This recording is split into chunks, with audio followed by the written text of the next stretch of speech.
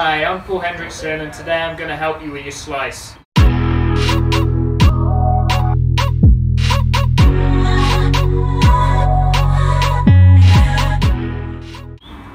most common fault I see in golfers is that their left hand is generally way too weak.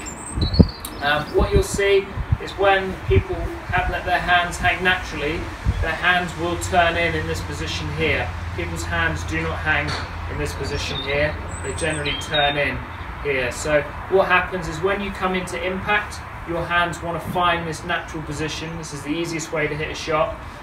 So if you're gripping the club incorrectly, as a lot of golfers I see, they tend to grip it way too weak with the left hand, and they end up in this position here at address. Now what you need to do is get into a neutral position, so you get your left thumb a little bit further over, and you get this line between your thumb and your finger pointing up towards your right shoulder. Now if you do this, what will happen is when you come into impact, you'll find your natural hanging position and your club face will then be square to the target.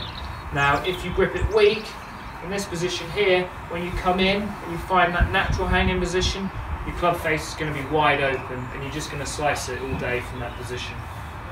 If you need any more tips or you want to learn how to hit it straighter, please visit my website.